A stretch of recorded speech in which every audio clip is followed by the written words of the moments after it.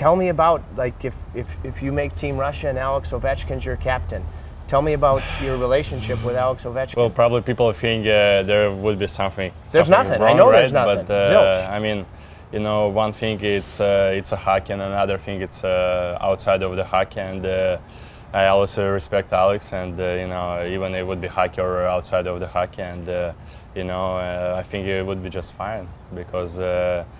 Obviously we fought, but it's, I mean, it's hockey, you know, people fight, right, a lot, and